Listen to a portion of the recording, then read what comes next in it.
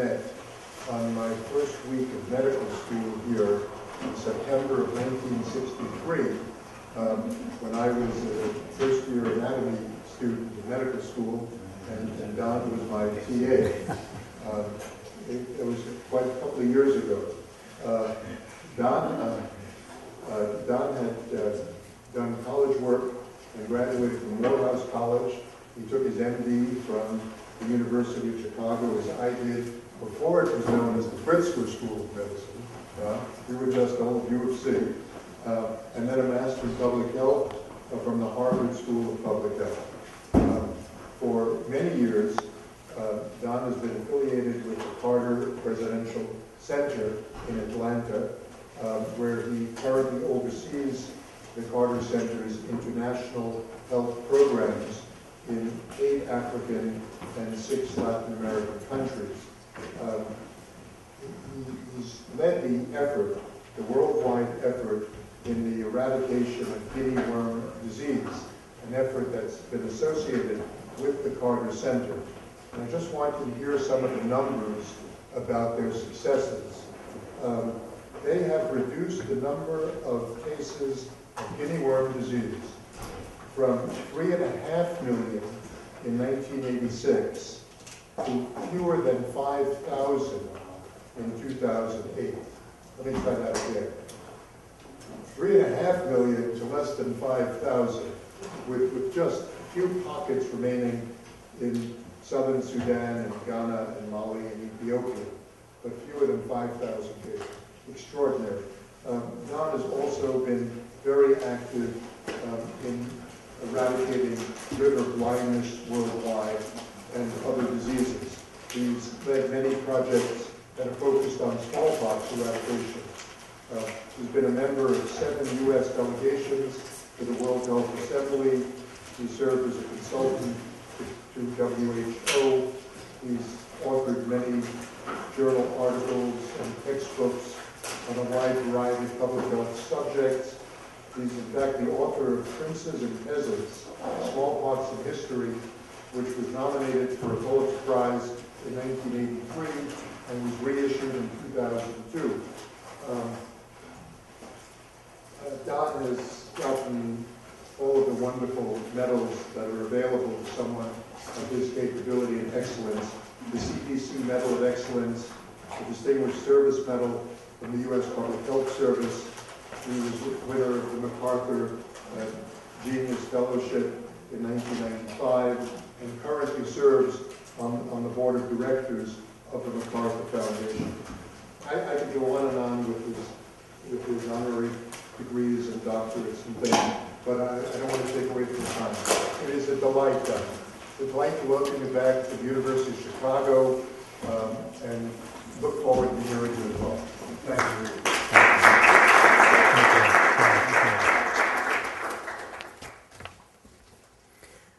Well, good afternoon. It is indeed a pleasure to be back, and this hall in particular brings back a lot of memories. I remember particularly Dr. Douglas Buchanan's erudite discussions in this room on Saturday mornings about pediatric neurology. But we're talking about something different today. As Mark has indicated, we're going to talk about this eradication of guinea worm disease, and God willing, it will be gone before any of you have a chance to get your teeth in it, so to speak. But there are lots of lessons to be learned here, particularly having to do with international public health. But I want to also mention there are ethical issues here as well.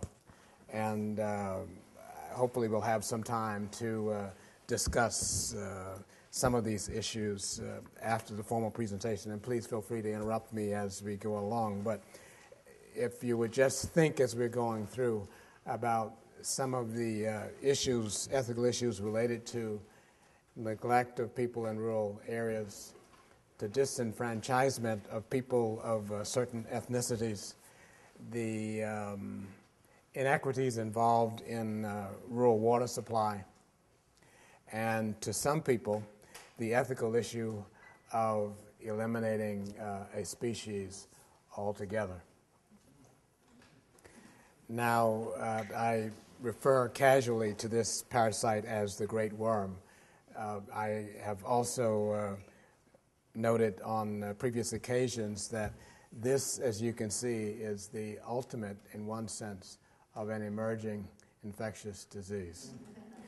This parasite comes out of people a year after they've been infected, and these worms are 2 to 3 feet long.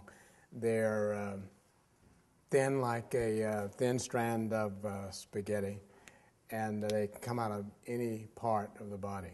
This is a relatively tame slide. I've spared you the worst slides. I'll show you a few more just to indicate some of the places of the body that this can come out of, but I just leave the rest to your imagination. I have another slide of 4 that is much worse than this one. But when you stop and think about the fact that people have been, and a few still are being, infected by this parasite year after year, and that they have to live, to cook, some to try to go to school, to farm, and do all kinds of other things that people do with a worm hanging out of their body for several weeks, often very painfully. And if you're especially unlucky, while most people who are infected have only one worm to emerge in a given guinea worm season, if you're especially unlucky, you can have a dozen or more worms to emerge simultaneously. And if you're especially unlucky, to have a worm emerge in a place much more vital than what you see here. The parasite, when emerging, that's the female worm that lives to that stage of adulthood and comes out of the body. The males by then have died, and that female worm is a gigantic uterus that is seeking to eject hundreds of thousands of larvae back into the freshwater supply to infect new people, which infections will be manifest a year later. But these are the kind of water sources that we're talking about. Open sources such as ponds into which people wade or bathe or wash clothes or whatever. And on the left you see there a step well from India, typical of such wells in different parts of Asia in former years. And at the bottom, a highly magnified copepod or water flea, which contains the immature larvae. When the adult worm spews these hundreds of thousands of larvae out into the water, the larvae will only live for 2 or 3 weeks unless they're eaten by a copepod. In the copepod, they develop over a couple of weeks, and only then is the parasite infectious to anyone who drinks water containing that infected copepod. The larval forms of the parasite are invisible to the naked eye. You can barely see copepods as a speck of light. If you hold water from a pond like that up to the light, you can see these little things swimming around jerkily, and we'll come back to that a little later. When the program started in the mid-1980s, and I should note that a year from now, October 2010, will mark 30 years that this has been a part of my life. I had wanted to do tropical medicine, so-called, from before I came to medical school. Part of the interest in that derived from a picture of this parasite in a biology textbook my sophomore year in college. It's the kind of thing that once you see it, you don't forget. But this is where it remained in the mid-1980s. In the early part of the 20th century, the parasite was much more widespread into the southern part of the then Soviet Union, across much more of the Middle East, North Africa, and a little bit further south in Africa as well. Now, normally the parasite doesn't kill people. It's content to make people miserable. But it does cripple people temporarily for periods averaging in some studies 2 to 3 months because of the associated secondary infections around the site of the emergence of the worm. When the parasite is about to emerge, the adult female parasite, which is in the tissues, comes out under the skin, ejects some kind of a toxin which burns a lot. People know in endemic areas to put that part of their body into fresh water causes that blister to rupture, through which the worm can then eject these hundreds of thousands of larvae. It also leaves at the base a small ulcer that often becomes secondarily infected. If you're only mildly unlucky, it gets secondarily infected with various viruses or bacteria or whatever. If you're very unlucky, it gets infected secondarily with Clostridium tetani, and of course that can kill people. In the bad old days, the mid-1980s, in Burkina Faso, the majority share of tetanus infections admitted to hospital in the capital city of Ouagadougou were because of secondary infections from this parasite. I saw a young man in Ghana about 20 years ago now, about late teens. That year, his village had gotten a safe water supply the year before, and there were fewer cases of guinea worm in the village that year, much fewer than the village had suffered years before, but he was one of that year's victims as well.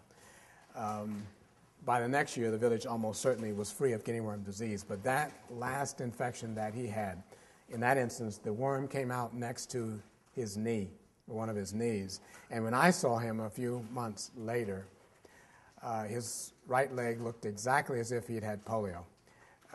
The worm had caused the knee to freeze up, and the muscles below the knee had shriveled. And as I said, he looked exactly as if he'd had polio. But most people don't have that consequence. But they are temporarily crippled because of the pain associated with wherever this worm is coming out on their body, so that people can't walk, can't farm, children can't get to school, etc. And as I mentioned, that can be for 10 to 12 weeks or more.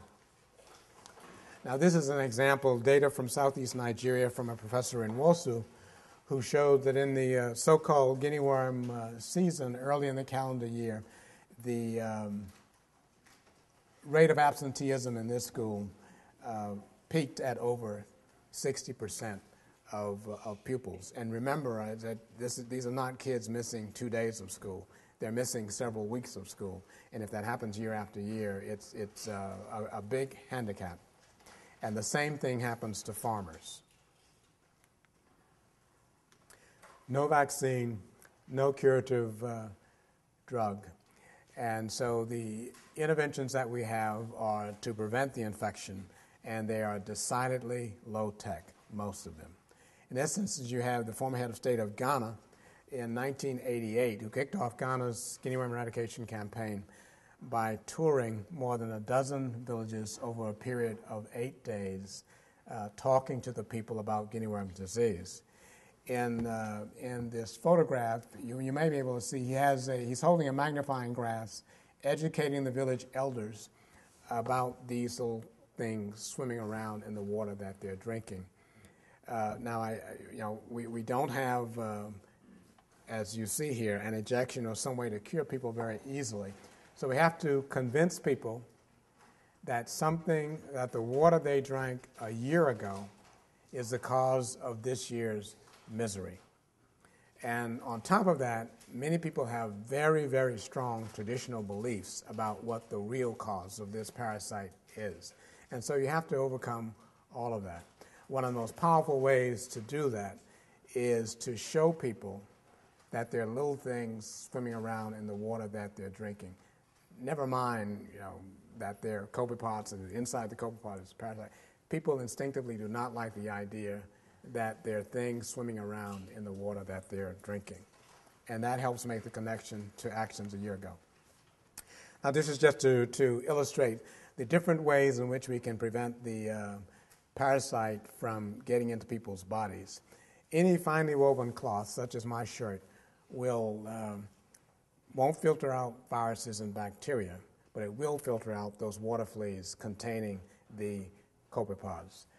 And so the DuPont Corporation donated many years ago over 2 million square yards of nylon filter material that we've used to help construct or help people construct cloth filters to pour the water from a source such as this into the pots that they use through the filter to filter out those copepods and whatever other gross junk may be in the water supply.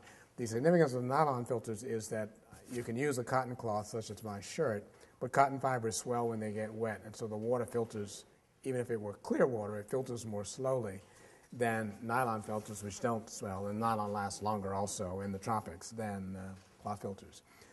We also began to develop these pipes like a large straw, but with a filter in it, so that people could hang it around their neck and take it when they're farming, visiting, trading, doing whatever, away from their village, where the cloth filters are usually used in the household. In addition, there is a chemical, a bait, that can be put into the water once every 4 weeks that is colorless, tasteless, odorless, leaves the water safe for human beings to drink at 1 part per million, does not kill fish, does not kill plant life, does kill the copepods and with it the parasites. And unlike chlorine, which would have the same effect, it lasts for 4 weeks. Chlorine, especially in sunlight, only lasts for a day or two. We've talked about educating people about where this parasite comes from, to always filter their drinking water, and to whatever else they do if they have a worm coming out of their body, not to contaminate the water supply, not to allow the worm to contaminate the water supply for everybody else. The best way, the ideal way to prevent the infection, however, is to provide borehole wells or a hand-dug well that's protected with a parapet so that water can't run back into the well. That way, the water that's coming from underground cannot be contaminated with anybody who happens to have a worm coming out of their leg or something, but that is also the most expensive and the slowest intervention. On the other hand, it prevents a lot of other things besides guinea worm disease, and we'll come back to that as an ethical issue. I'll just give you an example. A person once from an international agency actually said to me that he felt it was, didn't use the word, unethical to promote the use of these cloth filters because that relieved the political pressure for people getting, the best intervention, which is the borehole wells. And so the issue is, do you want to make people wait for the best intervention or not? And is that in itself unethical? All right, so a bad disease, there are lots of bad diseases. This one we have some ways of intervening, but can it be eradicated altogether? I chair an international task force disease eradication at the Carter Center, and in it we've developed 2 sets of criteria, one being the scientific feasibility of eradication, which is what we coming out of medicine and public health often think of, and that is, to state it negatively, and these characteristics are talking about guinea worm disease. But if you have a parasite, a virus, or bacterium that has a reservoir in, say, wild monkeys or any wild animal or in the environment such as tetanus bacilli, you're not going to be able to eradicate it. It's always there. So you must have something that has no reservoir outside of human beings. If it has a natural seasonality, as guinea worm does, as smallpox did, that can make it easier to attack during the low periods, especially if it's a person-to-person thing, which guinea worm is not. In the case of guinea worm, very easy to diagnose. There's not much else that's going to be mistaken for a worm like that coming out of somebody's body. We have practical interventions that I just showed you, and we also have, coming up, evidence of eradicability. But the other criteria are political will, popular support. You can have something that, in theory, medically, scientifically, is amenable to eradication, but you still need to have political support to do so. And in that instance, if you have something that's killing people, which guinea worm usually does not, guinea worm is a dramatic illness, it is a significant burden to agriculture and school attendance, and the World Bank estimated a very significant economic rate of return of getting rid of it based just on the impact on agriculture. The World Bank considers that any economic rate of return, 10% or more, is a good rate of return. And you see here a quite significant rate of return. Evidence of eradicability. We had only scraps of such evidence when we began, apart from our imagination. And here you have a village This village was about 3,000 people in Togo. About 3,000 people, a third or more of whom were infected, as you see here. And you can see what happened as the people began doing health education and then mobilized to get a well in that village. So that was village-based evidence. In Ghana, in 1989, the government of Japan International Cooperation Agency, put in these wells in the Numa district. So this is an entire district. Over a course of a little bit more than a year, they went to this district precisely because it had so much guinea worm and was a big agricultural area. And you can see that district-wide, they went in 1 year from over 12,000, over 13,000 cases in the district to 77% reduction in 1 year. So here we have a district-wide evidence of impact, and this was relatively early in the campaign as well, and was useful for advocacy purposes. But we still come back to the question: why not just control it? And here is a main part of the rationale, that copepods are ubiquitous. And in fact, here in North America, wild-caught raccoons, skunks, foxes, they have their own guinea worm cycle. Fortunately, that guinea worm does not come into humans. It may come but not mature in humans. And human ones does not go into any kind of a wild animal. In fact, at CDC, we were trying to get an animal model for guinea worm going using wild-caught raccoons and wild-caught copepods from suburban Atlanta area. We had it going temporarily, but not. But the fact is that the environment is receptive to various degrees in much of the world, especially tropical world, but not just the tropical world. And it only takes one person to contaminate the village's water supply, and that water supply will then be contaminated for everybody, not just for that person. And so here you have three examples. In Eritrea, 1968, one imported case in a previously non-endemic area, an explosion of over 68 cases. Ghana in 1994, ethnic fighting disrupted the campaign. The program doubled cases from 1 year to the next.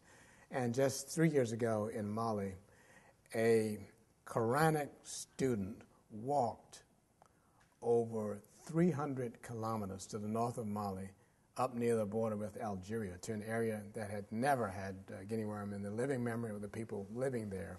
Unbeknownst to the folks there, he had a guinea worm to come out. He contaminated the local water supply, and the next year they had 85 cases of guinea worm in that one village. The advantage was the people in that village were not used to having guinea worm.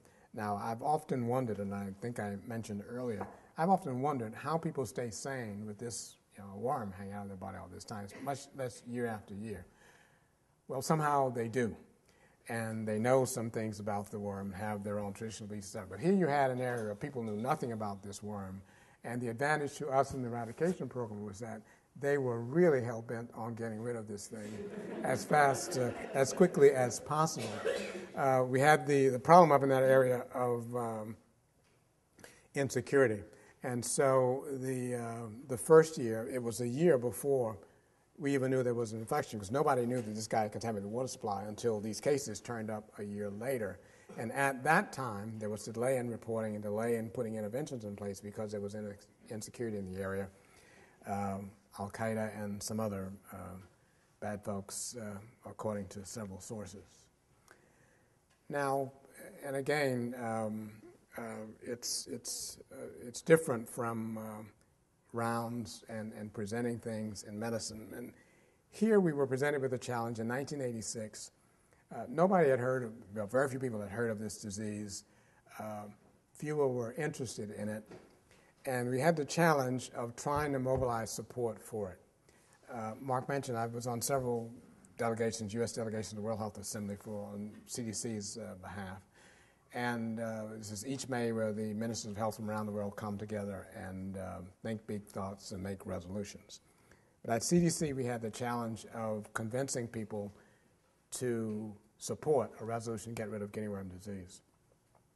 We had 8 panels, the text and titles of which had to be in English and in French. And in the course of those 8 panels, using some of the pictures you've already seen and some other things, we had to show where guinea worm was, what it looked like, how it could be prevented, and what the world needed to do about it, and we did it. But we were lucky in that, by happenstance, as far as I know, the people who arranged all of these exhibits at the World Health Assembly put our exhibit in the best possible place. Because there are 2 committees at the World Health Assembly. U.S. delegation, for example, like many delegations of most larger countries, have technical people like me and the folks from CDC, NIH, FDA, depending on the subject, and they have the political folks from Department of State in the U.S.'s instance. And so there are 2 committees. Committee A is the technical folks. Committee B are the political folks. The technical people met behind this wall. The political folks met across the hall in an identical auditorium. But both groups, for the coffee breaks, had to pass here. And so everybody saw this exhibit at one time or another, and it helped to get support for the effort. That was in May of 1986. Here we were in July, and we were pushing both of these things simultaneously. In July, we were already ready, following the resolution, the first African Regional Conference on guinea worm disease in Niamey, Niger. And then that November, I was still at CDC, but Bill Fagey, whom some of you may know, was executive director of Carter Center then, and I, who had worked together at CDC, he was former director of CDC, persuaded President Carter to talk to the head of state of Pakistan. Carter was going to China and he was stopping in Pakistan anyway. He agreed to talk to the head of state of Pakistan about guinea worm disease. India had already started the eradication program, but we had not had success in getting Pakistan's attention over this issue. So President Carter was there in early November 1986, spoke to General Zia, and before November 86 was out, General Zia sent 2 of his chief public health people to the Carter Center, and here's where we are. President Carter spent 2 hours that afternoon. We had an all-day seminar talking about guinea worm eradication in Pakistan, and the Carter Center agreed to help Pakistan get rid of guinea worm disease. That was the Carter Center's first entry into the guinea worm wars. 1989, money was a problem in the beginning. Again, people didn't know about guinea worm disease, and not everyone cared about it. So we organized a donors conference in Lagos, Nigeria, at the Sheraton Hotel in Ikeja. And here you have President Carter, then head of state of Nigeria, General Ibrahim Babangida, the then newly appointed Sultan of Sokoto, and back here is Pierre Claver Damiba, he's from Burkina Faso. He was at the time the Assistant Director General of the United Nations Development Program for Africa. And we approached him as we were organizing this donors conference. And you'll see some of this later, but I have to keep coming back to the fact that most people didn't care about guinea worm disease then. And so when we invited him to the Carter Center to talk about this problem, we wanted 2 things. We wanted money from UNDP, and we wanted him to agree to chair this conference. And he did both things, and we are eternally grateful to him because we had one other UN health agency at the time which refused to co-sponsor this conference. President Carter in 1995, as we were trying to get Sudan mobilized, even though they were still in the middle of a civil war, President Carter negotiated a ceasefire, which came to be known, this is a Cairo newspaper, as the guinea worm ceasefire. This ceasefire lasted for 6 months, and in the process, we outside and the Sudanese health workers on both sides of the civil war surprised all of us ourselves in how much we were able to do with this ceasefire, and then we surprised ourselves again by how much was able to be done following the ceasefire, because people weren't fighting everywhere all the time in the areas where people weren't fighting. But people often ask, why is it taking so long? And at first, our target year for getting rid of guinea worm disease was 1995. Well, you can see here that it was only in 1995 when we got all of the endemic countries mobilized against guinea worm disease. Yemen didn't even know that they had guinea worm until 1994, when they went back and looked. And by the way, I had been going many years to Tulane in New Orleans to lecture about this disease to medical students. A medical student from Yemen who came up to me after my lecture in early 1994, who said that when he got home that summer, he was going to look for guinea worm. And I'll never forget, it was November 11th, federal holiday. I was at home, and I got a call from this guy who was at a public telephone in the back of beyond of Yemen. Dr. Hopkins, he said, we have guinea worm in Yemen. We have guinea worm in Yemen. And that was wonderful. They got rid of it fairly quickly. But the point is that mobilization was very slow. The Carter Center took on Pakistan, then Nigeria and Ghana, and later we put people into Uganda and Niger and Mali. We helped everybody else indirectly except India, which took care of its own problem without our help. Now, the backbone of this program has been village volunteers. As the word implies, generally not paid. We provide T-shirts and little things like that, but we also provide support, encouragement, feedback, training, retraining, and supplies and sympathetic supervision. And we train them to do the things indicated here in their own neighborhoods. And they have been very, very effective in that regard. And I should note also that across all of the endemic countries, about 40% of the workforce of the guinea worm eradication program are female. Now, just to show that this is not just the Carter Center, first of all, you have the endemic countries themselves, their ministries of health. And I have two slides here. The next one in a minute, equally dense, just indicating the different organizations, NGOs, international organizations, and foundations, other entities that are supporting this eradication effort, which, while the effort began at CDC and then leadership moved to the Carter Center in 1986, we also work heavily with UNICEF and with the World Health Organization. And here you see the other side, again, all of these other organizations. But I want to point out that of all the endemic countries, Nigeria is the only one which made a direct donation, in this instance, to the Carter Center. All the countries are supporting their own efforts internally.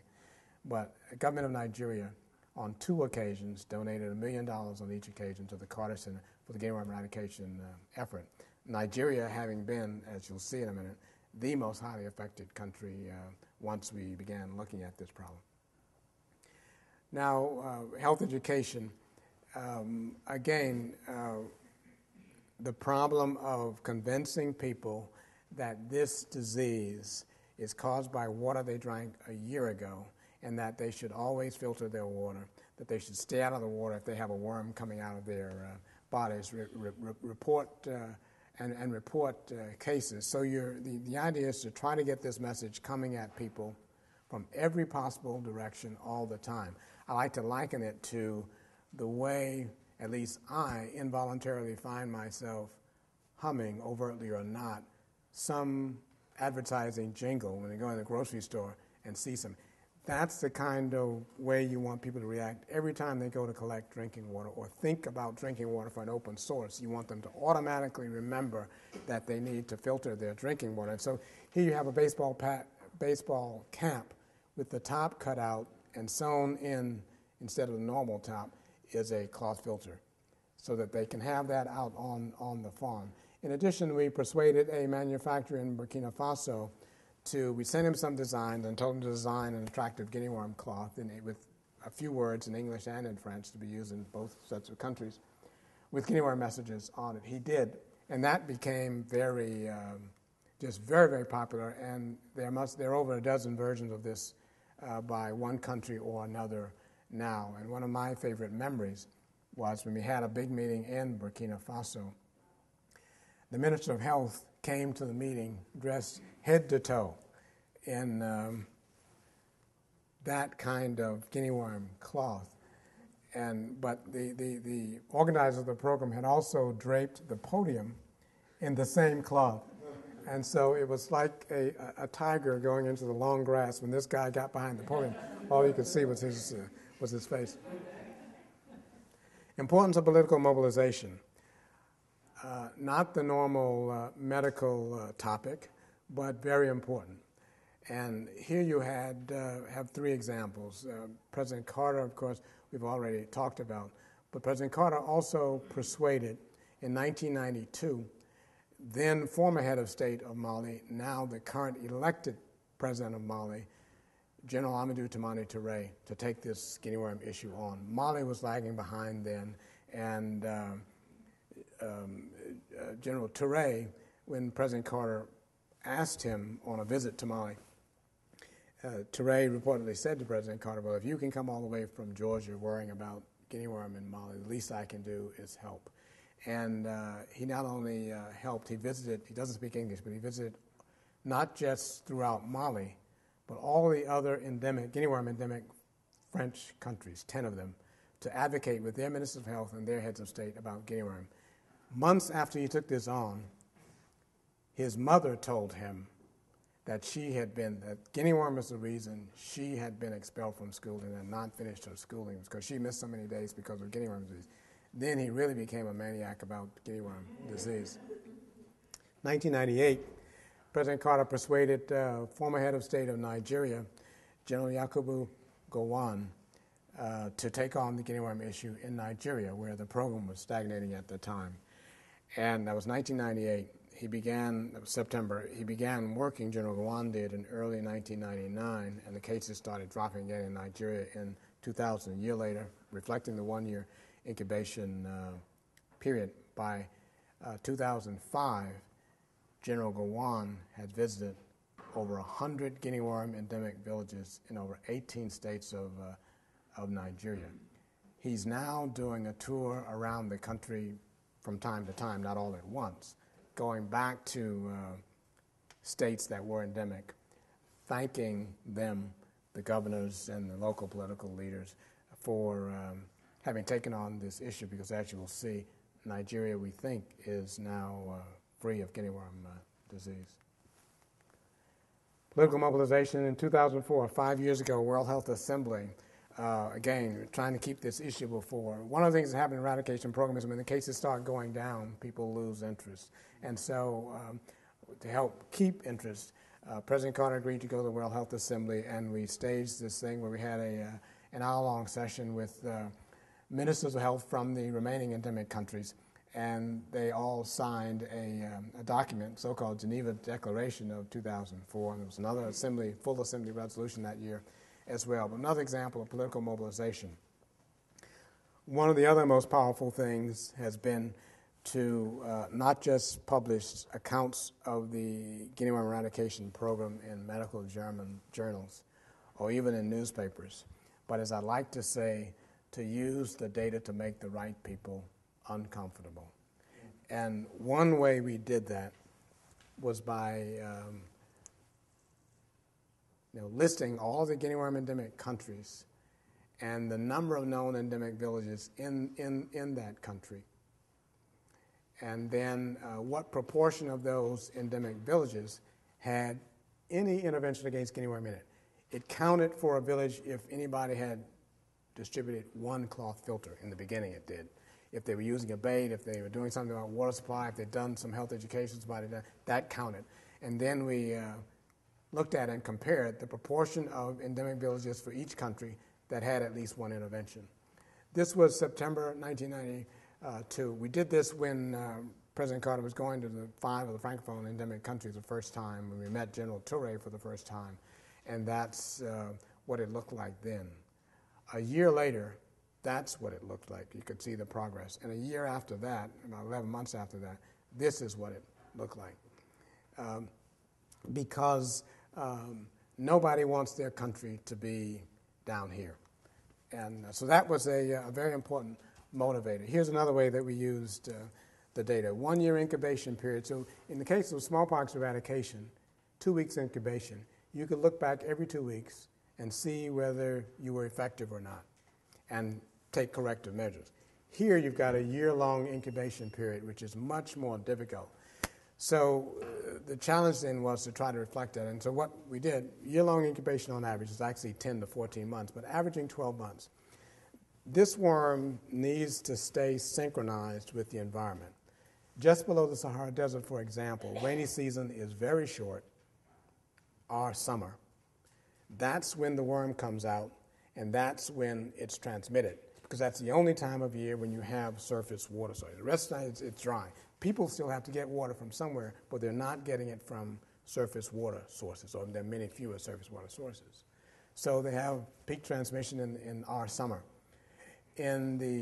Closer to the Atlantic Ocean, where there's longer rainy season, there the peak worm transmission, year-round transmission, the peak transmission occurs during the dry season. Why? During the rainy season, there's a lot of water, so it's diluting whatever pollutants are in the water. Not only that, but a lot of the water that's there on the surface is running in rivers and streams and things. Copepods require stagnant water. But it's during the dry season when riverbeds, for example, are almost dry, people dig down into them, so you have stagnant water there. Or the ponds have shrunken down to highly polluted. So that's when you have peak transmission there. So Nigeria, for example, had 2 peak transmission seasons. In the south, it peaked in the winter months, our winter months, in the north during the summer months. And so we just reflected data each month. October 2009 cases reflect the efficacy of efforts done a year ago or not. And so that's what we showed here. And so it became exciting to look each month to see what this year's bars would look like. Now, this was for Ghana, but you could do it for a district in Ghana, for a village in Ghana, for whatever, and you could compare different parts of Ghana. And that's what we did here. Remember I showed you on the previous slide, we counted any intervention. Now we're looking at the individual interventions. Proportion of village-based health workers trained, health education, abate, water supply, using cloth filters, et cetera. And you look at each interventions, and there you could compare. In this instance, we were comparing Sudan against itself from one year to another. You could similarly compare villages, districts, et cetera. But by far, this is the most popular comparison to show the different countries and how they are progressing one to another. Annual program reviews have been very effective to maintain peer pressure, to get countries competing in friendly fashion against one another and learning from one another. We use former Peace Corps volunteers, many of them, and as well as health workers that we've trained from the countries themselves to provide supervision for those village-based health workers. And now we come to what has happened. Estimated 3.5 million cases in 1986. When we started doing, but had incomplete village-by-village nationwide searches, starting with Nigeria and Ghana, counted almost 1 million cases in 1989. And here you just see blown up the end here. And as Mark mentioned, last year we were down under 5,000 cases for the first time. This is cases reported. This is number of villages reported. Peak when we started counting them of over 23,000 villages, with just over 1,000 endemic villages remaining now. There's been an increasingly concerning problem of cases people incubating the disease, walking from, going somehow from one country to another, and that has also gone down. One of the Peace Corps volunteers who worked in Ivory Coast came back, decided to go to medical school, went to Vanderbilt, and in her first year diagnosed a case of guinea worm disease in Nashville. A teenage Sudanese girl who came to Nashville and brought her guinea worm with her. Another surprised obstetrician, given where we are, at Grady Hospital in Atlanta, Georgia, saw a guinea worm coming out of a woman's cervix. Here geographically, the reduction in the geographic area affected. And now just to show, as of 2008, we started out with 20 countries, and we're down to 6 countries. In terms of the number of endemic villages, we already reported on that, down to just over 1,000. These are some of the several hundred female Ghana Red Cross workers who worked as village volunteers in Ghana. And here you have the number of cases reported. We've already talked about that. And here, as of the end of 2008, where we were, 20 countries, the year in which these countries had their last case of the disease, and the 6 remaining endemic countries as of the end of 2008. Now, note that when Ghana counted its cases nationwide for the first time in 1989, Ghana counted just under 180,000 cases. When Nigeria counted its cases the first time in 1989, Nigeria counted over 650,000 cases. When Uganda did their nationwide search in 1991, 1992, they counted over 126,000 cases. So it can be done. Now we're coming to the end. 2009 is the year. And this is the relevant part of the text of that so-called Geneva delegation that I showed the picture of President Carter signing a while back, where the remaining endemic countries in 2004 committed themselves, along with the key supporting agencies, to getting rid of this thing by the end of 2009. And now we look at where we are. But the meaning of that, getting rid of Guinea worm in 2009 means that we need to contain every case this year so that there will be 0 cases in 2010. We have this definition of case containment that you don't have to go into, but it's the point of this is to say you need to aim to identify a case before or within 24 hours of the worm coming out and take containment measures to assure yourselves that that person does not contaminate water supply. That's the basis of case containment, of that definition of case containment. And now then, in 2008, how did we do? Well, we're looking here in red at the peak times of transmission in Sudan, peak transmission in Ghana, peak transmission in Mali. Any case in Ethiopia, since they had so few, is in red because that's important. And the few cases remaining in Nigeria, last case there in November last year, and in Niger Republic, last case there in October last year. Sudan is the biggest problem in many, as you've seen, and these are the main endemic areas. Civil war was settled in January, peace agreement was signed January of 2005, and they resuscitated the Guinea worm program in the south, where all the fighting had been. And here you just see, I just want you to appreciate, going from 2006, 2007, 2008, the bars represent the proportion of known endemic villages in southern Sudan that have these different interventions. And you can see they've been increasing their interventions in southern Sudan. And over that period, they went from 20,582 cases to under 4,000 cases, from 3,000 plus endemic villages to under 1,000 plus endemic villages. And here you see a line graph showing cases by month through September 2009 compared to cases by month for all of 2008. 87% of endemic villages reported last year, 92% reporting so far this year. So getting better and better, and 83% of all their cases contained this year. In Ghana, second highest endemic country, for the first time last month and the year before, Ghana had 1 case only in each month. We were hoping they would have a 0 case month then, but so far they haven't had a 0 case month. But that's the nadir in Ghana's yearly Guinea worm. Mali is still having a relatively small problem, but significant. This reflects that outbreak up north that I told you about earlier, and we were expecting until we got the September numbers that Mali was going to be much less this year. And here you have border area of southern Sudan and western Ethiopia, where cases have been going back and forth, mostly from Sudan into Ethiopia, but indigenous cases still in Ethiopia. And here you have Nigeria. Nigeria says they contained all their cases last year, and knowing the people in charge there, I believe that. And so we're waiting to see what happens in November this year.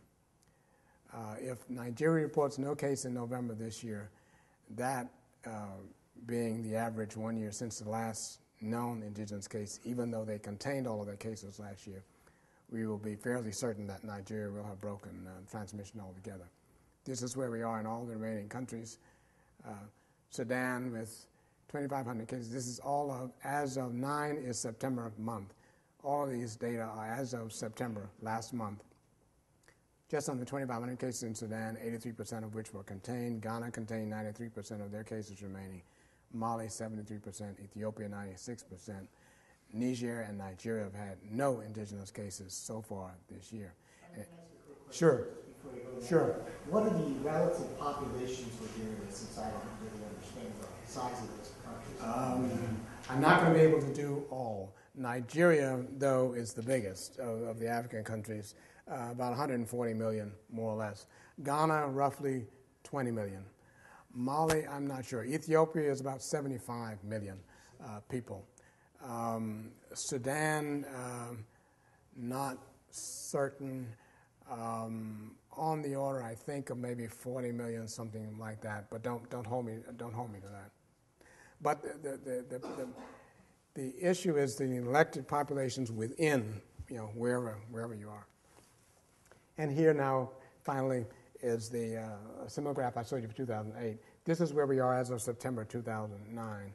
Nothing so far this year in Nigeria and Niger. And we believe, knock wood, even artificial wood, we believe that we're going to be down to 4 countries in 2010, which is not 0 countries, is what we were aiming for. And neither is under 5,000 cases, 0 cases yet, and that's what counts in this instance, 0 cases. But we're getting there, but this 1 year incubation period is a killer. This is the latest data from WHO. Next week I'll be in Geneva again. The International Commission for Certification of Trunculitis and Eradication will meet again next week. They'll be looking at some other countries, but right now WHO has certified 180 countries free of the disease. They have 21 countries still to be certified. Cambodia is the only country outside of Africa still to be certified. The rest of the countries are African countries. So what has happened with this vertical disease? We've reduced the incidence down, not yet at 100%, but down there. Improved agricultural productivity, school attendance. Talked about the economic rate of return. Indirect improvement in infant nutrition. Data from Sudan showed that if a household had either parent with guinea worm disease the year before, and there were infants in that household, or an infant in that household, the infant or infants were statistically much more likely to be malnourished the subsequent year because people can't farm and they have this problem. Increased provision of clean water by advocacy in some areas. Established the community-based health workers to educate, mobilize, do surveillance. 4-month-long guinea worm ceasefire that actually lasted almost 6 months. This is what the cost. The polio eradication campaign, which affects many more countries, is at $6 billion and counting. Smallpox eradication a year ago was $300 million in round numbers. The guinea worm eradication effort is going to come in at about $300 million, a little bit less than that. Some of the characteristics of what we've had to do, having had almost no money in the beginning and actual scorn from some folks. Neglected because it was underreported. Here's Ghana and Nigeria reporting 3,000, 4,000, 5,000 cases a year of a disease that wasn't killing people. When they start doing, this is when they did the nationwide village-based survey, you see what they saw. This is what I've just shown you. I've shown you data from September, all of the countries. I could tell you what proportion of those countries were, what proportion of those cases were contained. This is annual data reported to the World Health Organization when we were beginning. look at all these holes. They're not good reporting either. Other handicaps, I've said many times that ministers of agriculture should have gone after guinea worm disease, even when ministers of health weren't paying attention, because this was such important. UNICEF estimated in one small area of, I think it was 1.9 million people in southeast Nigeria, they had a lot of guinea worm, was very fertile for growing rice. They estimated that the rice farmers alone in that one corner of Nigeria were losing the equivalent of $20 million US per year because they couldn't harvest all the rice they had planted because so many were down with guinea worm. And what I may not have told you is that in the bad old days, you had 20, 40, 60, 70% or more of village population infected at the same time for the long periods I did tell you about at the season. And that season was right at the peak demand for agricultural labor, either planting or harvesting their crops. So it's not a matter of getting your brother, your in-law, your cousin to come help you. They're sick also. And so this disease was costing a lot agriculturally. And again, another principle we come at this sometimes too defensively from the public health side. It's not that it's going to cost $300 million about to get rid of guinea worm disease. It's that guinea worm disease, uneradicated, is costing a lot more than that. A graduate student in Nigeria came home from getting his PhD at Johns Hopkins University. His PhD was not on guinea worm disease, but he saw this disease, gave an interview to this reporter, who produced these headlines. And this is 2 or 3 days after these two headlines appeared. The Ministry of Health is scrambling to do something. And a year later, UNICEF went and did water supply. So this is what we have been trying to make happen globally. Funding, insecurity in all 4 of the countries remaining, and these neglected minority populations that illustrate here. And this is my final slide, and with the implied ethics. When you think about what's going on in the United States right now, just yesterday's healthcare business in committee, the environment, and all of these big issues, the public interest requires doing today those things that intelligent men and women of goodwill would wish 5 or 10 years hence had been done. I mentioned to Mark that last week I was on the border between Haiti and Dominican Republic with President Carter. We had gone down there to promote, beginning a year ago, the Carter Center put a little money, a couple of $100,000 in there to help promote an idea. And the problem is that Haiti and the Dominican Republic, which comprise that island of Hispaniola, that island is the only remaining island in the Caribbean that still has malaria. All the other islands that had it have gotten rid of it. It can be gotten rid of. The parasite is still susceptible to chloroquine, and the mosquito is still susceptible to indoor residual spraying with DDT and bed nets and all of that. Also, that island contains 92% of all of the lymphatic filariasis, another parasite causing swelling of the legs, breasts, genitals, and others. 92% of all the lymphatic filariasis in the Western Hemisphere is on that island. In both instances, there's more disease in Haiti than on the Dominican Republic side. All right. So we, over the last year, went in a border village that we visited last week and began helping them to work together, both sides. There's a lot of enmity, but some enmity between Dominican Republic and Haiti for historical reasons can't get into. But so we had to encourage them to cooperate against this common enemy. They've been doing that, and but we pressed them to, in advance of President Carter's visit, for both sides to get together and develop a binational plan to eradicate malaria from Hispaniola. Give a target date, have your plan, and estimate what it's going to cost. And do a similar thing for lymphatic filariasis. But lymphatic filariasis was a different problem because the Dominican Republic has almost gotten rid of lymphatic filariasis already. They think by 2010 they're going to be done with it. So there the problem was Haiti. And so we had the Haitians develop your plan, target date, money, and the plan for getting rid of lymphatic filariasis from Haiti. They did both, and we had press conferences in both instances. The binational plan for getting rid of malaria from Haiti and Dominican Republic is estimated to cost by 2020 about $194 million. A lot of money, yes? In 2004, there was an outbreak of malaria that cost the Dominican Republic alone $200 million, an estimated $200 million in lost tourism revenues. One outbreak, one country, 1 year. You've seen President Clinton was just down there the week before trying to help restore tourism and other development in Haiti. And you can't do it. I mean, you're handicapped in doing it if there's malaria around and people are there. And Haiti, of course, has lots of other problems, but this is one small way. I said to President Carter there that to me, in the Carter Center, we have 10 international health programs. But I said to him that, to me, that initiative on Hispaniola was the most impelling initiative we've done after guinea worm disease, where you ask yourself, why hasn't this been done up to now? Why does it take a little NGO, with all this money being spent by development agencies and stuff, why does it take a little NGO to come and say, wait a minute, this is not right. This needs to be done. We're going to be out of there, and we said that publicly after April 2010, the Carter Center is. We've gotten them together now. Gates Foundation, USAID, the Global Fund, all of those are in there now. Their funding had been funding up to now malaria control, and now they're funding malaria. We'll be funding malaria eradication, and they won't need us. But that's just another small example I want to mention because it was so current.